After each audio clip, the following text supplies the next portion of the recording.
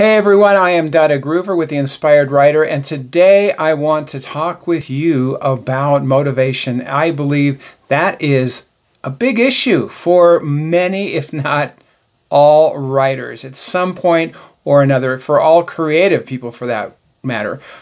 Musicians sometimes have that issue. I did play music professionally when I was a teenager, into my 20s, and then on and off throughout my life. That was 20s were a long time ago for me. Anyway, and you know, sometimes motivation was an issue. I've always loved playing. You can see my guitars, my basses are on the wall. They're not just for show. I actually do play them. Yes, I love it. It helps me with my writing. It's part of my writing, the way I see it. That's a whole other subject that I've talked about in other videos. But the motivation and lack thereof can be a real problem for writers. It can be a real problem and frequently is. So today I'm going to give you some tips and tricks that I believe will work.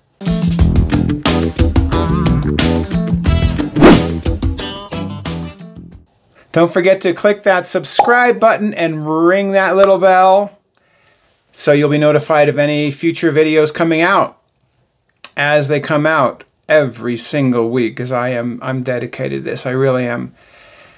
So, motivation and lack of it. What happens? So I can share with you what my experience is, and I'd be willing to bet that some things are going to resonate with you and not necessarily everything. And I know everybody's somewhat different in this regard. It's like some things that might motivate you might not motivate someone else, and some things that distract you. Because a lot of times, we talk about motivation, but it's really about distracting. It's about, I'm working on my book, and somehow I researched something. I had to research something, which we have to do sometimes, and YouTube popped up, right? Or I searched YouTube for something perfectly bona fide. Of course, sometimes we need to do that. And when YouTube came up, I saw something that was really interesting. And YouTube has very smart algorithms that get you to watch more and more and more of their videos. And that's why so many people refer to YouTube as a black hole, because they just get sucked in. Oh, this video is only 10 minutes long, and this one's only 15 minutes, or this is only 7 minutes long, whatever it is. Or they don't look at the time. They just say, oh, that's such a cool thing. YouTube knows. Their algorithms know what you are looking for. They don't know exactly, but they have a pretty damn good idea, and you get sucked in. So therefore, my first tip around motivation is use 3 hashtags together. It could be 3 @signs. It could be anything like that, but I use 3 hashtags. And when I'm writing, and this is when I'm doing a first draft, when I'm doing a revision, doesn't matter where I am, I will put 3 hashtags when I need to research something. I need to find out, like I'm referring to something that happened in a certain time period, and I need to know, well, did that really happen at that time period? This is very important stuff. It's very sloppy when a writer does not do their research. The readers notice most of the time, and you lose a lot of credibility that way. So what I do is I put the hashtags down there, which means I need to go back at a certain point and do all my research. And I do all my research at the same time. And I'm focused on doing research. I'm not going to get sucked into YouTube. And yes, you've already guessed, I have been sucked into YouTube. I'm not immune. So I have the hashtags, and as I'm writing along and I'm trying to think of something, I can add it later, but I put the 3 hashtags in to signify there's a gap, or there's something to research, or something that I need to go back to. I write in Scrivener, which is a whole different subject. I write in Scrivener, and with a quick shortcut key, when I do the 3 hashtags, it makes maroon text that's indented. So I scan my document. I immediately know what needs my attention to go back to. So it's really easy. I also use 3 asterisks together when I have not come up with someone's name, or I need to think of a name, or I can't remember a name, whatever that is, the 3 asterisks will do that. And the same thing, I might do it the same pass I'm doing all the research, or I might do it at a separate pass, and it's totally fine. So that really helps with motivation, because I've talked to people that say, yeah, I have a hard time getting motivated. I talked to them about what they were doing, how it happened. They got sucked into browsing the internet or Facebook or Instagram or Snapchat or whatever it is. Name your poison. And I'm not saying social media is poison, but yeah, it can be to the writer. It can completely distract us. So what they think is motivation or lack of motivation is actually just distraction. So that's the first point. And notice that without beating yourself up like, okay, I got distracted and I need to do something like, oh, maybe I'll use those 3 hashtags that Dada was talking about. I won't say I told you so. Or use the 3 asterisks for names, whatever. It's a great little tool to have. Next thing that I think is really important is to recognize patterns. When you recognize the patterns that will happen, it's going to give you a lot of power. And by pattern, so last week in the video, I talked about the sine wave, right? How we can do a sine wave, and it might be an uneven looking sine wave. Sometimes it goes up, sometimes it goes way down. It's the self-perception, our perception of how good we are, how effective we are as a writer, and how good we are, or how good our work is, right? So whatever book you're writing, whatever project you're working on, you may think, oh, it's awful. And that might be unrealistic. So you're at the bottom of that sine wave, and you're thinking, oh, this is really awful. And it's actually this good, but you're thinking it's worse than it is. And then over time, it starts, oh yeah, it's not too bad. And then at a certain point, it's somewhat accurate. Your perception is somewhat accurate. And then your perception may go above where it's not quite as good as you think. I believe this is completely natural and normal. It's a pattern. And again, it's not an even sine wave. It might be a little down, a little up. It might have a dip there. It goes up, goes way down, goes a little bit up more, back. So it goes all the way down to the basement. And it happens, I believe, to all of us. If you think your writing is awesome, and you always think your writing is awesome, there's a good chance you will never work to improve it.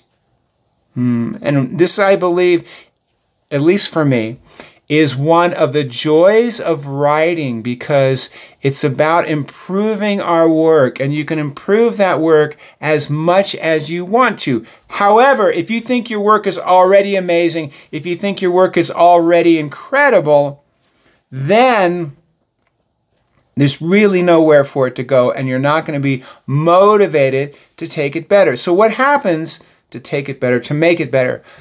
So what happens is when you get to a certain point, right, and you think it's way up here, it's like, I don't need to go any farther.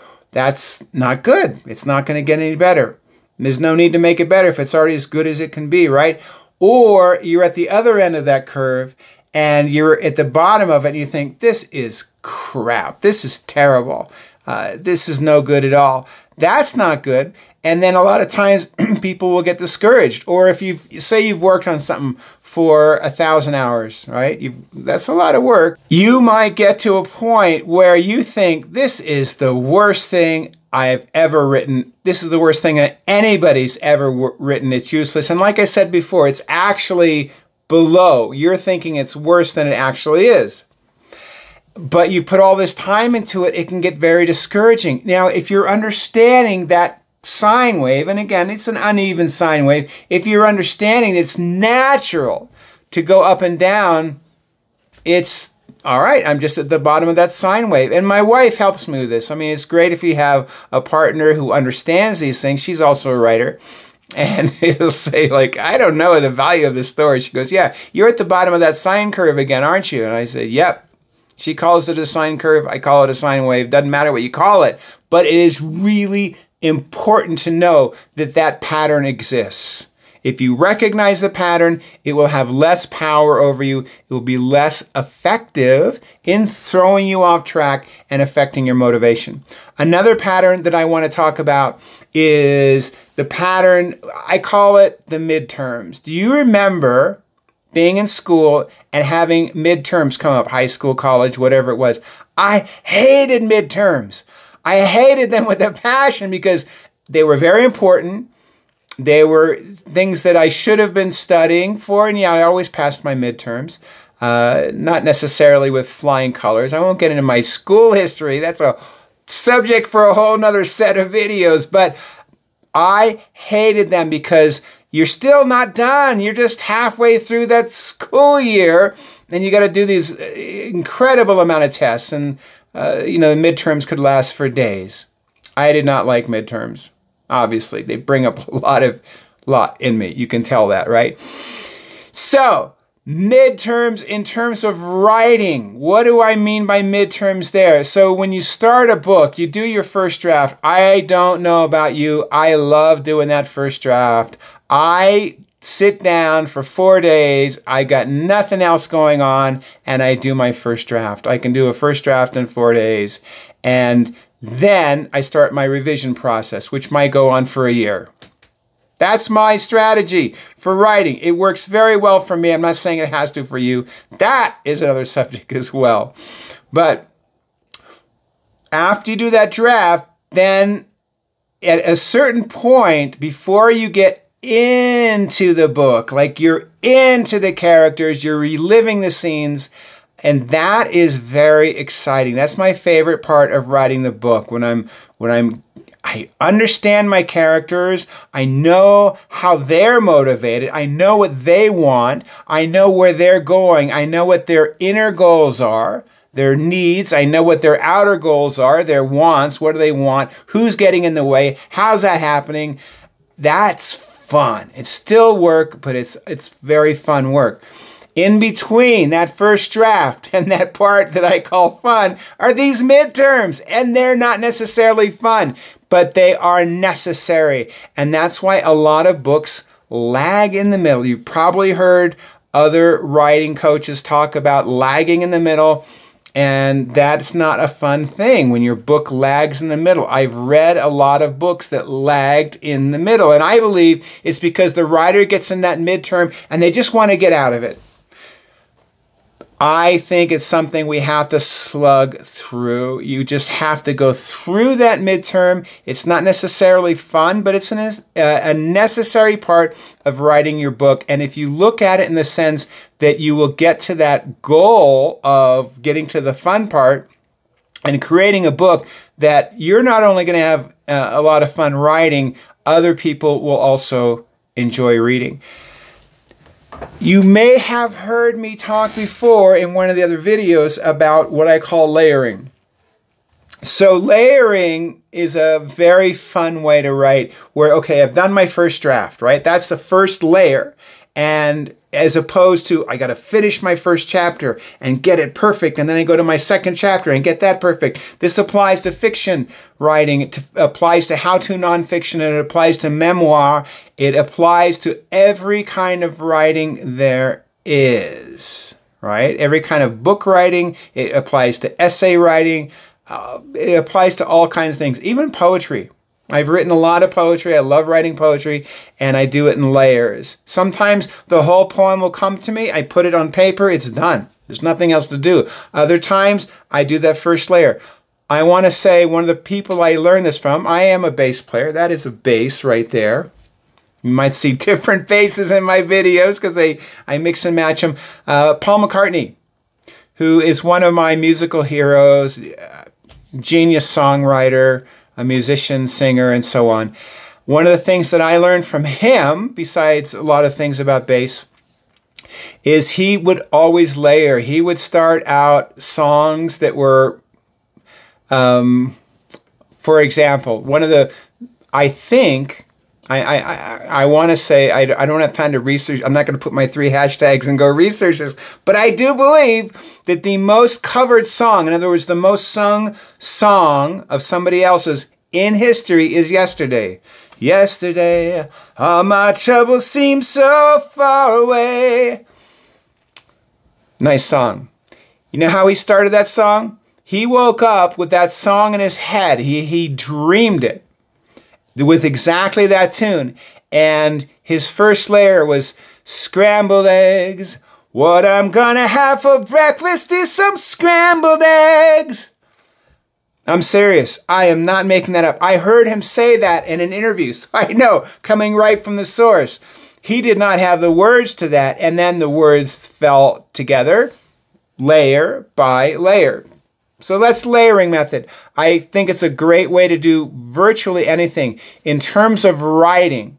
So you go through the midterms. You don't have to get it perfect. You have as much fun with you can. You might slog through it the first day, or slug through it if you prefer that word. And then the second time through, you're just adding to what's already there, layer after layer. It's a fun way to write, and it helps the motivation. When you think, I've got to, especially when you're in the midterms, when you think, I've got to get this right, I've got to get this perfect, that's where we can get thrown off track. So layering really helps with that motivation. Knowing the pattern for the midterms, that also can help with motivation. Now, one thing that I do, which you may have judgments about, I don't care if you have judgments about it. But one thing that I do is I treat myself. I always have something that I would like to do, something I would like to, whatever it could be, something I want to watch with my wife. We have our together time. That's apart from that, something that I would really like to do. It could be anything. It's like, yeah, I want to work on I'm a photographer, right? I used to be a professional. It's now, it's a hobby for me. I love it. I love doing it. Sorting my photos, working on my photos, for example, after a hard day. That's a lot of fun for me. Does not have to be like that for you, but what would you love to do? And then you hold it over yourself. Like, I will do that after I've written 2 hours or 3 hours, or after I've shot this video. Like, I'm going to treat myself. I get to actually, I'm going to sort some of my media, some of my photos after I shoot this video. That sounds ridiculous. I know, maybe, to some people. Or it makes total sense to you. But it makes total sense to me because I am giving myself a reward. Doesn't matter if you think it's a reward or not. For me, yeah, that is a reward. That's something that's fun to do. I really enjoy doing it. And I'll do it after I've done it. There were several other things today that I also wanted to accomplish. This happens to be the last of those things. And that's a reward. So what rewards will you give yourself for writing after a certain time? If there's no reward, no motivation, yeah, and you might just really enjoy your writing. I love writing. I love writing. And this brings me to the last and perhaps the most important part of motivation around writing. And I've mentioned this before in other videos, but having a time to write is so important.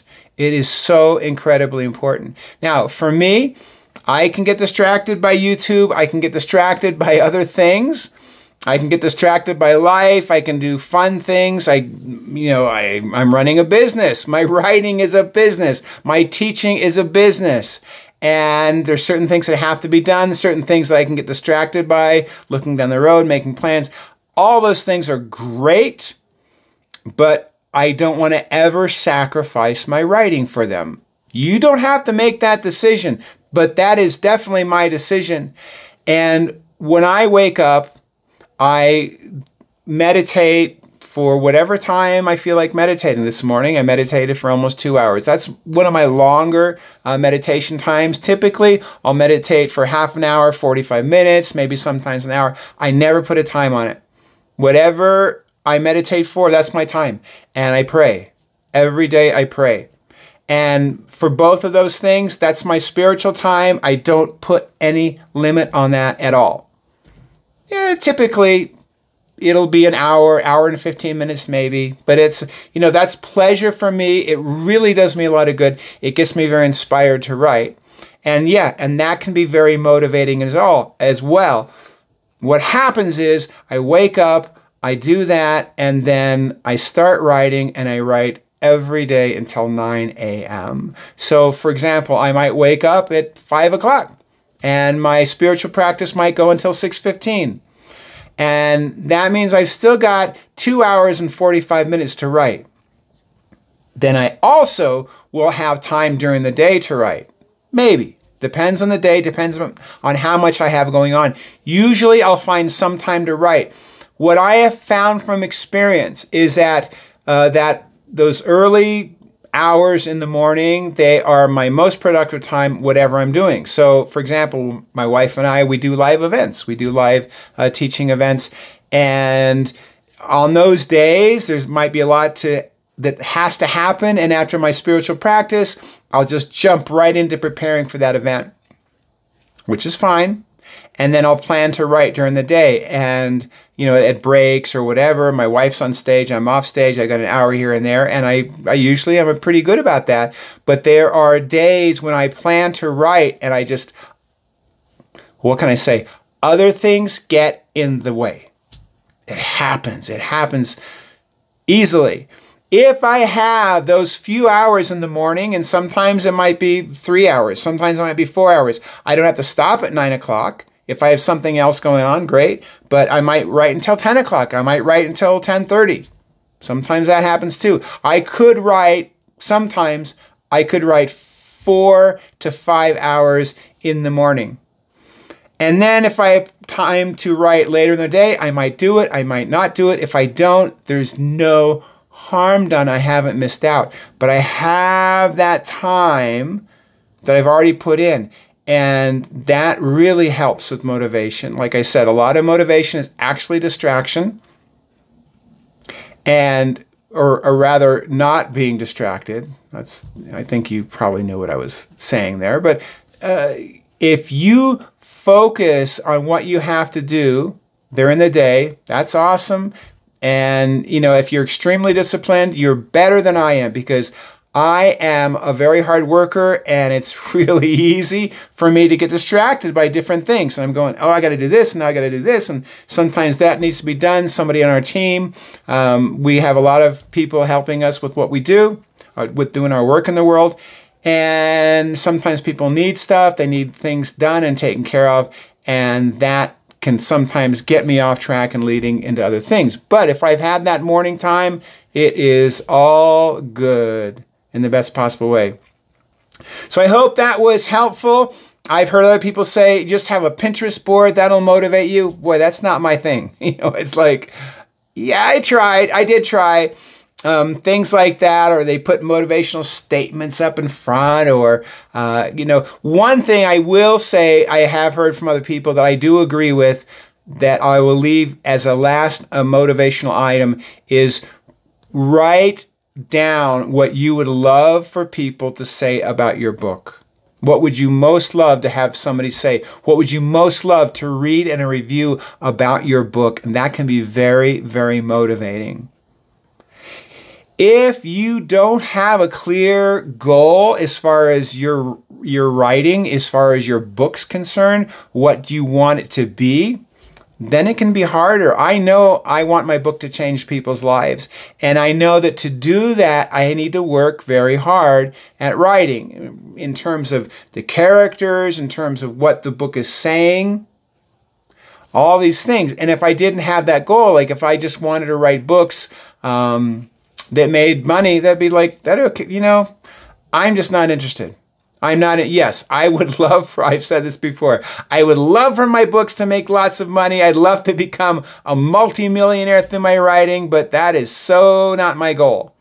And if I became a multimillionaire through writing and I wasn't changing people's lives, no, I would not want to do that. That would not be a happy outcome for me. So I'm very fixed on what I want from my writing. I believe that you will also have that successful result in your mind in terms of what you want if you are clear about it. So it's important to be clear. What do you want from your writing? What do you want from your work around that writing? What do you want that result to be? Hope this was helpful. Thank you very much for watching through to the end. If you click the subscribe button and the little bell, I know I sound like a broken record, but it will notify you of videos that come out, and it will make me very happy. So that's important too, right? Dada Groover here. Take care.